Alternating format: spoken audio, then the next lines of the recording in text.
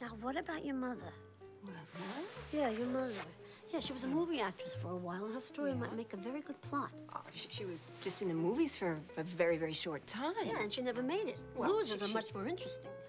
Mom's not a loser. Look how defensive you are.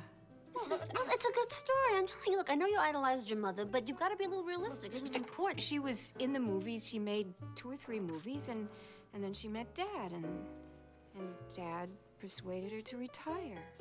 No, Alice. I was never more than a pretty face. And when it began to wrinkle, the studio stopped calling. No, there was much more to you than your looks. You could have done more with your life. You flatter me. After the studio didn't want me, I was lucky your father came along. I was so used to having someone look after me. I would have killed myself if it wasn't for him.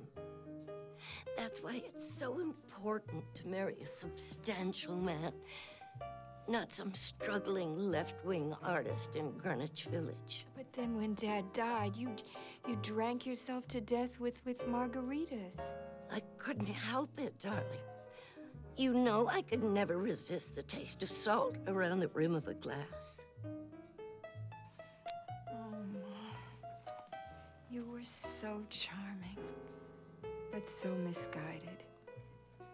Why didn't I see it? When it came to me and your dad, you had stars in your eyes. Can't say the same for your sister.